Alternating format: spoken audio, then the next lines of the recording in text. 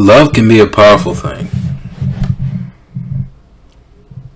If the right love, with the right person, it can be something indestructible that I believe. And love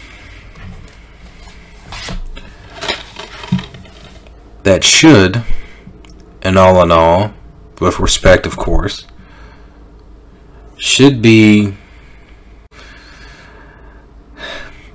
trust. You know, I don't want to be too exaggerated on this, but today I'm going to talk about one of my favorite romance films. I don't watch a lot of romance movies, to be honest with you, but this one has to be my #1 favorite.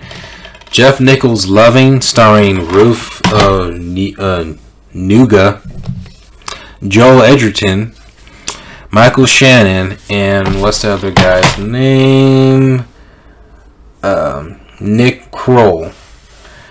It's a story based off a true story about the Lovings, an interracial couple back during the 1960s who wanted to, you know, be married, be together, and wanted to live in the southern states. But during the time of, you know, segregation and unfair law, they weren't granted that, so they either had the choice to divorce and remain in the South, or you can move up north but never come back to the southern states again. Joel Edgerton plays Richard Loving. Ruth Negga plays Mildred Loving. And I've researched a little bit into their, you know, past a bit, but or just the whole story dynamic, but I'm not gonna go deep into that. But I'm gonna tell you this is, to me, one of the best and touching romantic films to me of all time. And it doesn't really focus much on the romance aspect and not much on the political drama, the court drama that this film really sets us out to be. It's more just about these two people, aside their differences, skin color and all, just loving each other.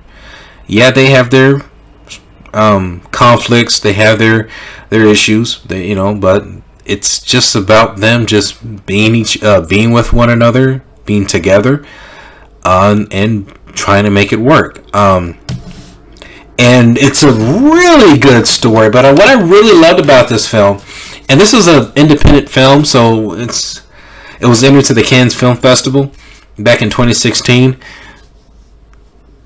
There's surprisingly not a lot going on plot-wise, but the little things that really matter is what makes this movie.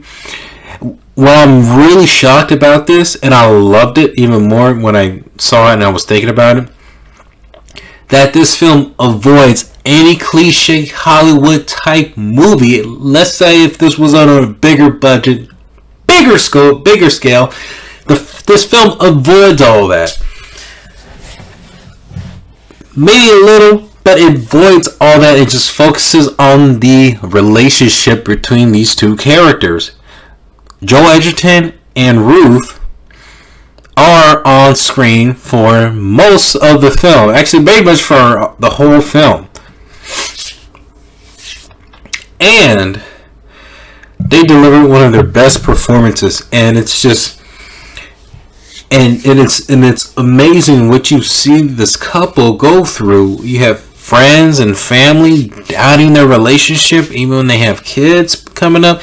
You have the law doubting their relationship, telling them they need to separate. You have everybody, and you just the core of the story is just about two people against all odds, fighting against society that is telling them they shouldn't be together. They're saying, no, we need to be together because we love each other, and that's what we're going to do. I love the idea of this movie.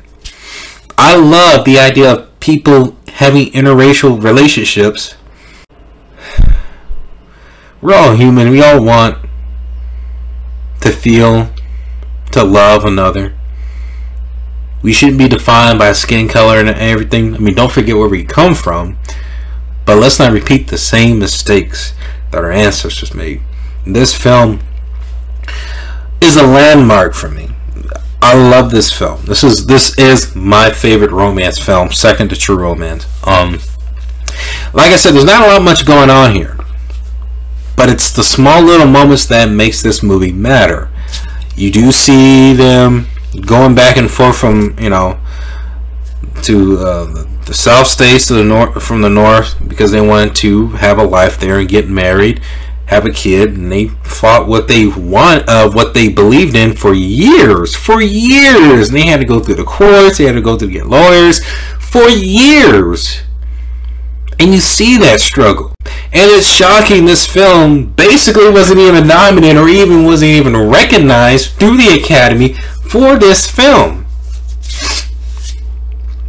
I remember watching this at the Tower Theater, and when the movie was over, I don't want to leave.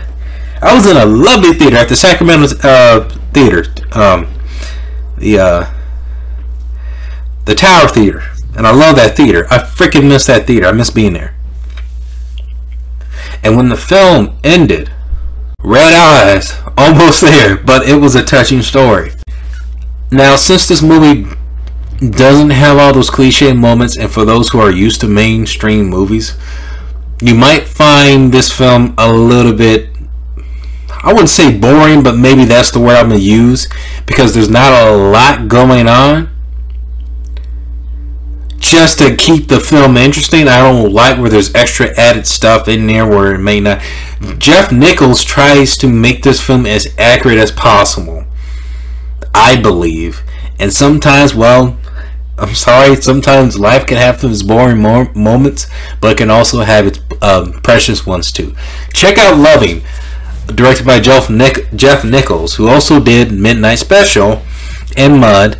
Please check this out. This dude is an underrated filmmaker. You gotta love it. I love this film. I love this film. Let me know in the comment section what you think is one of your most underrated films, and also maybe tell me what film you think it's underrated in the romance genre. Let me know in the comment section, and I will see you in my next video.